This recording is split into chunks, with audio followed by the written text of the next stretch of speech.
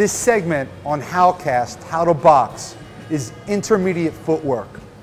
Pivoting is essential, especially when you're trying to follow your opponent. Terry's going to assume his stance, all right? Terry's going to pivot in circles for us, quarter turns. He can do a complete circle, or he can go left to right. Perfect. And pivot left. Nice work. So this way, if your opponent moves one way, all he has to do is pivot step, versus one taking 3-4 steps to change an angle. This is a quick way to change an angle and be there ready to execute your attack on your opponent. All right? Terry, practice your walk.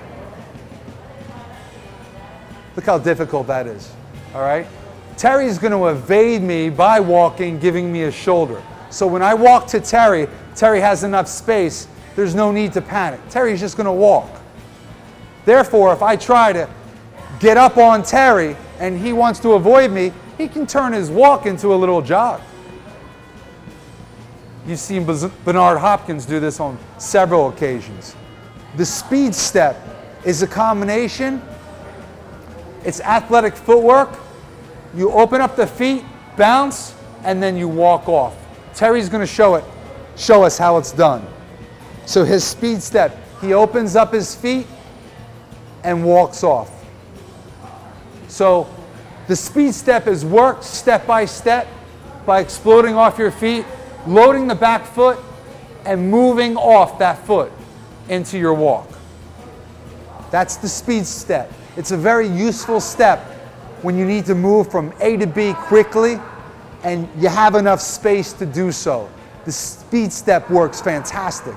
Pivoting, walking off, and speed step are essentials with regard to intermediate footwork for boxing.